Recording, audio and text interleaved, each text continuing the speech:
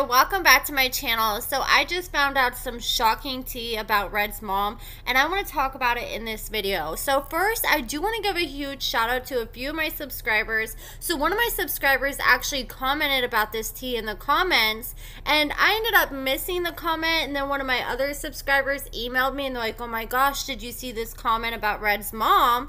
And they ended up telling me what the comment said, and Red's mom is on the registry. So I do want to give a shout out to those two subscribers for filling me in on this. I could not find the comment, so I can't find the exact name of the person, but you know who you are, and I'm super grateful. And if you guys ever have some tea you want me to know, then you can feel free to message me on IG, but the best way to get in touch with me is probably through email, because I check my email multiple times a day. So Red's mom is on the registry, and I do have to be careful how I word things in this video so this video doesn't get blacklisted. So my mouth dropped when I saw that Red's mom is on the SO registry. So the SEX offender registry, do you know what I'm saying? And so she has 3 different charges of SA.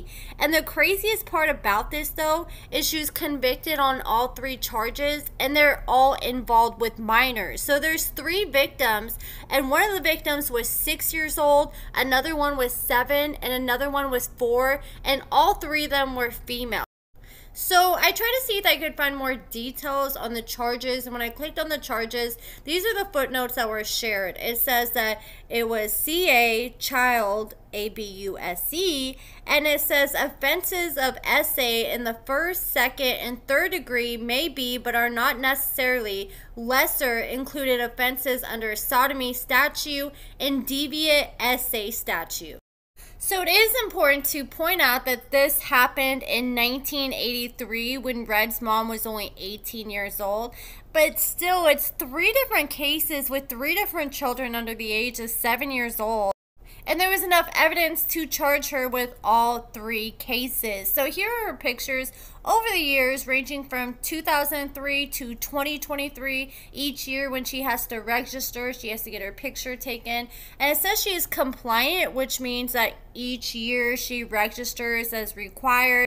So I thought it was interesting that she is a tier level 3, and that is the most serious tier level they have. So let me compare the different tier levels just so you guys can get a better picture. So a tier 1 offender, that is the lowest level, they have 15 years of registration requirement, and they have to report to the chief law enforcement officer in person in the month of the offender's birth, so just once a year. And a tier 2 offender, they have a 25-year registration requirement, and they have to report in person semi-annually in the month of the offender's birth and 6 months thereafter, so twice a year.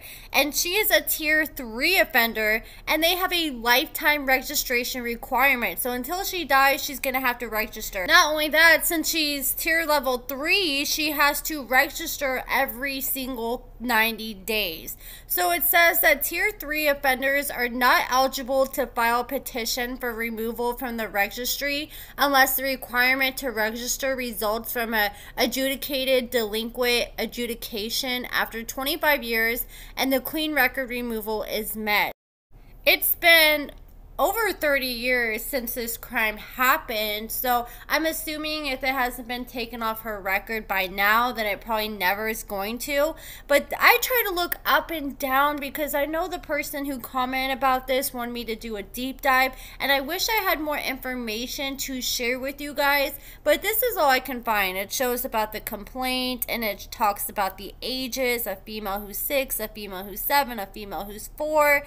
I am assuming, since this case involves very young minors, that that's probably why I can't find information on this case, because typically when it involves minors, and a lot of the details aren't open to the public, and you know, like sometimes stuff will leak out to the press. But back in 1983 when this happened, that was before the days of the internet. So I did try to see like what it could possibly be and try to look up what like child SA is defined as when you're charged with it. So any inappropriate touching between an adult and child is SA, and SA does not have to involve penetration, force, pain, or even touching. It says if an adult engages in any kind of behavior, like sexual behavior, like looking, showing, or touching with a minor to meet their interest or their sexual needs, then it's considered SA.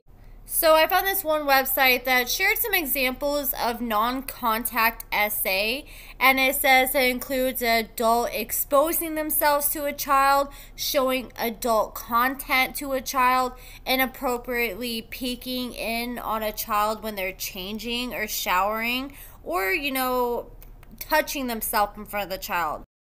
It also says if an adult is to tell a child to do something inappropriate with another child, then that is also considered SA. So if she was like, hey, I want the 7-year-old to touch the 4-year-old, and like with the 3 different children, if she encouraged that, then that could also be why the charges came about.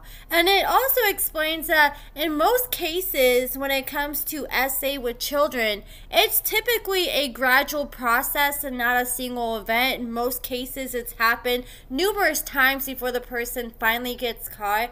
It did happen when she was 18. I was thinking when I first found out about it, I was like, okay, she was 18, maybe she was dating someone who was like 16 or something. But I was so shocked when I saw the ages of the victims in this case. So when I did a background check, these charges did come up, but there was any details. And the only other charges on Red's mom's record, well, these aren't even charges on her record because she was sued by some company, but then it ended up getting dismissed, so it's not on her record. And then she was also sued for $2,968 after they claimed that she was overpaid benefits for the period of August 2001 to October 2001.